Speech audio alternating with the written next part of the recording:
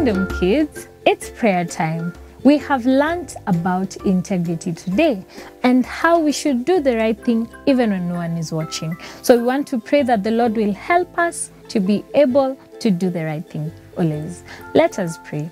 Heavenly Father, we thank you and we bless you. Thank you, Lord, even for teaching us about integrity. Thank you for teaching us to do the right thing. May you help us, oh Lord, to always do the right thing, that we may glorify you. I pray for the children that are listening, Almighty Father, that you give them wisdom and you give them your spirit, Lord, that they may be able to always do the right thing, be it in school, at home, and wherever they go. In Jesus' name we pray. Amen.